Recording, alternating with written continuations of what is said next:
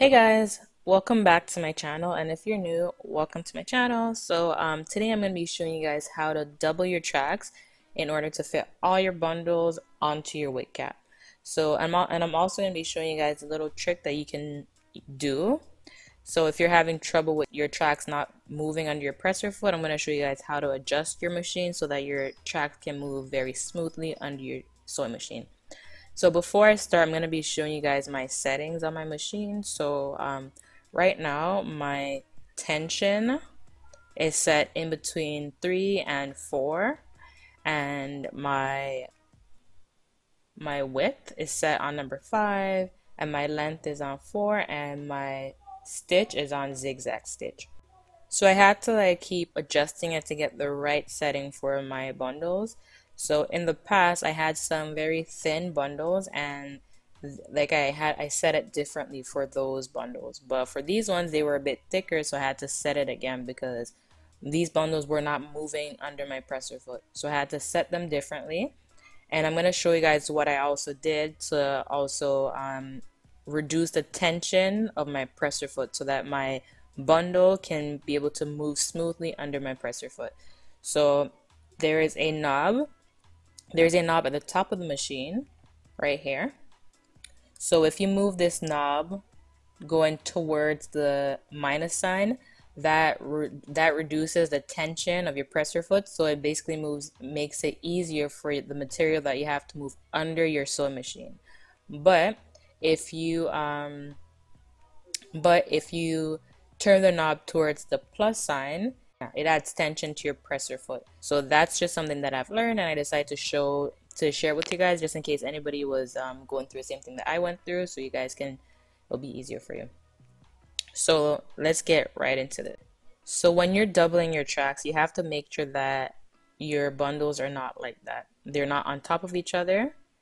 Okay, so they're not right on top of each other. They have to be parallel to each other. So not on top, but right underneath, right below. So to give you an effect just like this. Okay? So we do not want them on top of each other. We want them right below, right beside. So when you're about to start sewing your tracks together, you do not want to start from the very beginning of your tracks. You want to put your tracks a little past the presser foot, because if you start from the very beginning, your tracks might not be secured properly. They might fall apart. So you can put your bundle a little past the presser foot, and then what I usually do is that instead of doing a regular stitch in the beginning, I would reverse stitch, then I'll continue stitching. Another trick that I do to ensure that my tracks are very close to each other but not overlapping each other is that I actually let them overlap each other before I put my presser foot down. So I'll let them overlap just a little bit, because when I actually do put down my presser foot actually separates the tracks, leaving them right beside each other in the exact spot that I want them to be. So I'll show you guys a close-up of how it actually looks after I put the presser foot down. But another thing that you guys can do is you guys can flip the top track over the bottom track, and that actually ensures that the tracks stay close together while you're sewing. So as you guys can see in this video, I'm flipping the top track over the bottom track, and you see how close they are together right now. And you can also see how close the tracks are after I put my presser foot down, so they're not slipping or they're not separating. So now we can start stitching. So as I said in the beginning, before I start doing a regular stitch, I actually reverse stitch, and then I continue with a regular stitch. So what I also do is I try to make sure that there's no hair in the way, because you don't want the hair to get caught in your machine, because you don't want it to get jammed.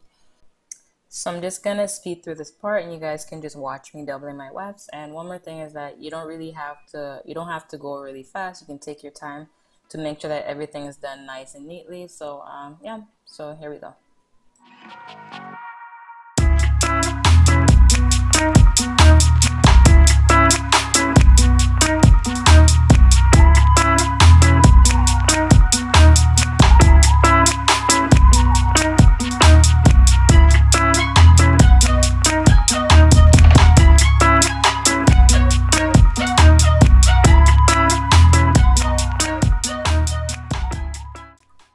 So guys, this is the finishing product. It looks really neat. I hope you guys enjoyed this video, and once again, I'll catch you guys in my next video. So bye for now.